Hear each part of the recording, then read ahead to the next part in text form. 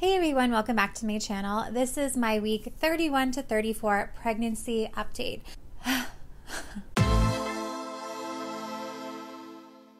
So week 31 of my pregnancy was actually pretty great. I had a ton of energy. I went into kind of full-on nesting mode. We had just had our baby shower the previous week and I was putting things away and, just like full-on getting things ready. And I had tons of energy to do it. So I figured I would use that energy as much as possible while I still had it, because everybody tells me that you just hit this point at the end of pregnancy where you just can't handle it anymore. You're just tired.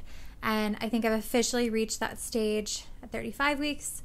But back to 31 weeks, I was running around like crazy, getting everything done.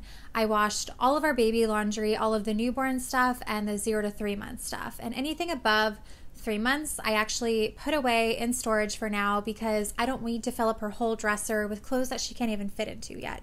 So my plan is to just kind of rotate them out as she gets bigger, and I'll save a lot of space that way, because you'd be amazed at how quickly a baby's dresser can fill up.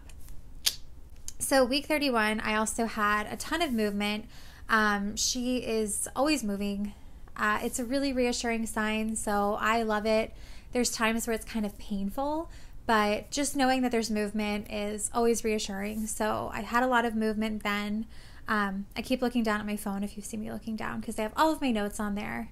Week 31, I was also really hungry a lot. I think maybe she was going through a growth spurt because I just couldn't stop eating. Like, I was just so hungry. And another fun thing that I learned at 31 weeks is it starts getting really hard to get up and down. It started getting really hard for me at 31 weeks. My husband and I went to a party for a friend, and I ended up having to sit on the couch. Everyone was standing and talking and like mingling, and I sat myself on the couch. I was exhausted. So yeah, getting up, getting down has gotten harder, and I just have to sit more often. So that was 31 weeks. Week 32, I had a follow-up appointment with the maternal fetal medicine doctor or perinatologist. In my midwife's practice, it's standard that you go at 20 weeks for your anatomy scan, and then 32 weeks just to kind of give you the final go-ahead that everything is okay for labor and delivery. So I went to that appointment at 32 weeks, and I, of course, picked the coldest day of the whole year was the day I had to go to the maternal fetal medicine doctor. My appointment was at 9 a.m. I think they said the wind chill was like -15 or -20 for what time I had to leave for my appointment. So luckily I had the car started, it warmed up. It really wasn't that bad, but yeah, getting there at 9 a.m. when it is below freezing was not fun. And also, I don't really have a jacket that covers my belly. I am too stubborn to buy a full-on maternity jacket, and we've actually had a pretty mild winter so far here in New York. So I've just been wearing kind of fuzzy sweaters underneath a jacket that covers my belly, but I don't have anything that zips over my belly. So that day was especially torturous because my belly was really cold. So at my maternal fetal medicine appointment, the baby's heartbeat was 165. She was moving a ton. She was actually kicking the little ultrasound wand. And she weighed in at 4 pounds at 32 weeks, which is a great size. It's a pretty average size of what they think a baby should be, and all her measurements look great. Everything looked great. She was head down, which was such a relief, because I think at 28 or 30 weeks she was breech. So I was really happy to know that she flipped back, head down, where she's supposed to be, and I'm really hoping she stays that way.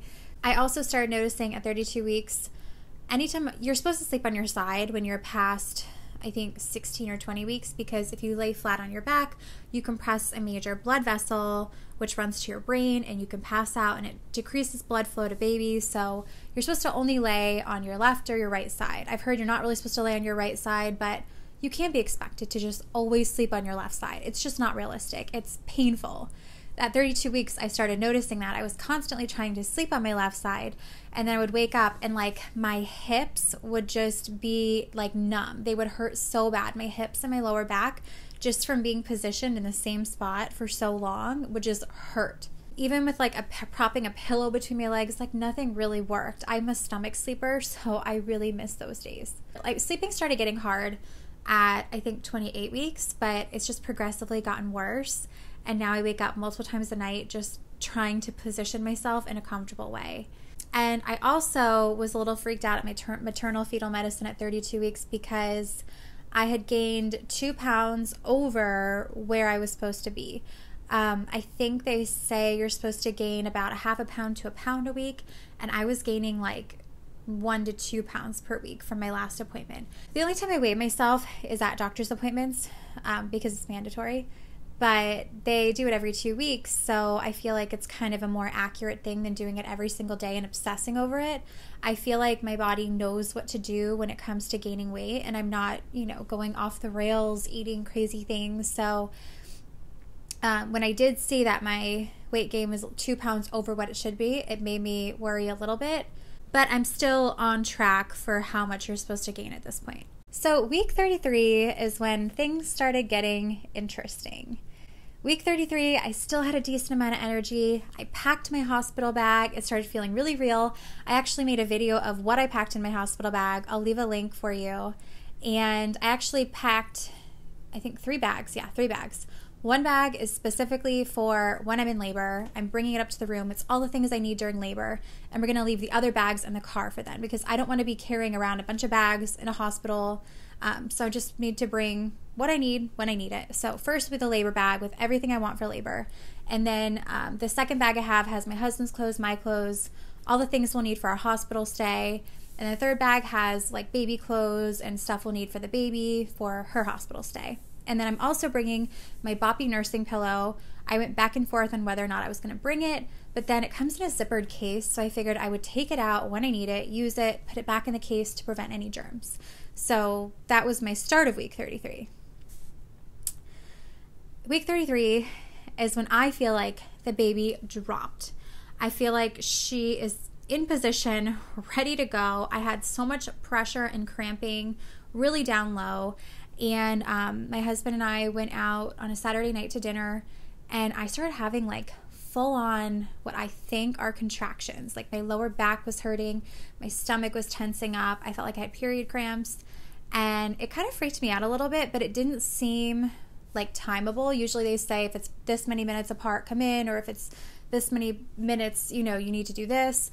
So I wasn't overly concerned, but I was trying to time them and I really couldn't. They were just random. So that was something that kind of alarmed me and made it feel even more real after packing my hospital bag. Now I'm starting to have contractions. I don't know if I set myself up for that. So yeah, I had a couple contractions. I was going to call my doctor, and then I just decided to go to bed. It just, nothing was progressing. It wasn't like I was in labor, and I just left it. And another little fun fact I noticed at 33 weeks is that if I eat something really sweet or something with a lot of sugar, the baby gets hiccups. So I'll feel them constantly if I drink orange juice or have ice cream or something. She will get the hiccups, always. Week 34 was another interesting week. I told you how I was worried about my weight gain in week 32. So I had another appointment at week 34, and I heard that in like the last month or so of pregnancy, your weight gain kind of either stops or you start losing weight. So in my case, I was a little bit relieved because I didn't gain any weight from weeks 32 to 34. So it actually put me right back on target. My total weight gain at 34 weeks is 27 pounds. My goal is to stay under 30, but if it is going to stay kind of steady or decrease at this point, it'll keep me under 30. So I'm pretty happy with where my number's at, and I hope I don't go far above 30. I'll give myself to 35 before I panic, but I think I'm kind of in the last little home stretch, and technically the baby will be term, like full term in 3 weeks or 2 weeks, so I think I'll be okay. The baby was still head down at my 34-week appointment, which is great news. I really hope that she stays down, even though it's kind of painful. At my 34-week appointment, I asked them to recheck my blood work one more time. If you saw some of my other videos, my liver enzymes were elevated when I did my glucose test at about 28 weeks, or somewhere around there. And they were monitoring them and they went back down, but I started a new prenatal, so I just wanted to make sure that everything was still good. So they did another blood workup. I'll find out my results next week when I go for my 35-week appointment. And after that, I only have one more blood test. I feel like I've had more blood work done in this pregnancy than I have in my entire life. So I have one more blood test done, and then I'm done. It really is the home stretch. So my appointment was on a Thursday, and then once again on a Saturday night. I don't know what it is about Saturday nights. So Saturday night, I started having a lot of really sharp pains, really down low. It kind of felt like it was in my cervix, and I let them go. Like I drank water, I laid down, I just kind of was monitoring them. But like I said it before, it wasn't timeable. Like I couldn't time them apart. I couldn't figure out, there was no pattern, nothing, that I could, nothing substantial that I could call my doctor and say, this is what's going on. So my husband and I were monitoring it, just kind of keeping an eye on it. And I told myself, I'll take a shower. I took a shower, got in my pajamas, and I'm waiting. And I'm like so tired at this point. It's almost midnight. And I told myself, I'll get till midnight. And if it's still happening, I'll call my doctor and see what she wants me to do. Because it's a Saturday night, so she'd probably want me to go to labor and delivery. So I really didn't want to do that because I was so tired. But I figured I would try and go to sleep. If it is real labor, I'll wake back up and go from there. So I went to sleep. Luckily, nothing happened. Those went away. But I really feel like the baby wants to make an appearance. I feel like each week, these contractions that I get on Saturday nights are getting a little bit more intense. And tomorrow is a full moon and a super moon.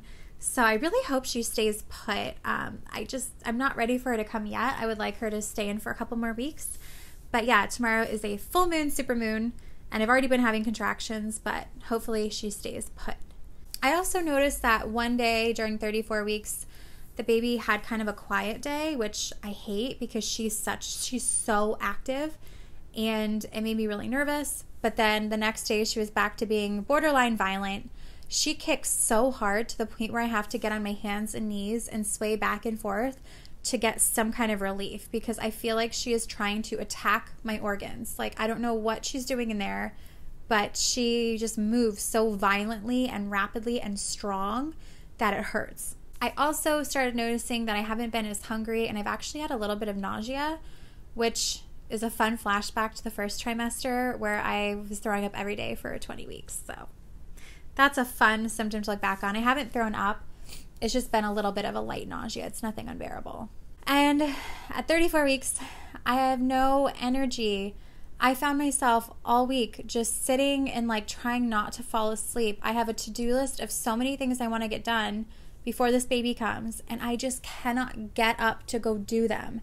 There's just this wave of exhaustion that has hit me, and I really hope I can break through it and get the stuff done I need to get done before this baby comes. I did somehow find time to pack and repack my hospital bag like 5 times just to make sure I have everything. So I think I'm ready to go in that aspect. So that is everything I have written down for weeks 31 through 34 of my pregnancy. I really hope you enjoyed this video. Let me know below if you're having any of the same symptoms I'm having, and let me know your thoughts and experiences. So be sure to give this video a thumbs up and subscribe to my channel for more pregnancy updates. I'll see you next time.